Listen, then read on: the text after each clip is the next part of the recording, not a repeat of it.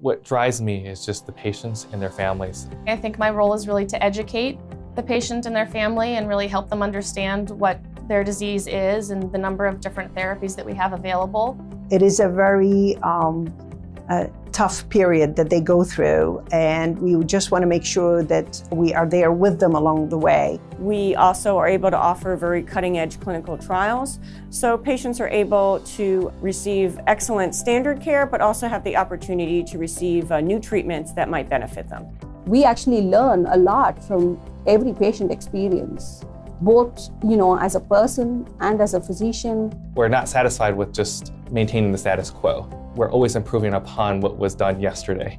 It's been just a passion of everyone who works here to deliver that care and get the most effective treatments to our patients as quickly and effectively as possible.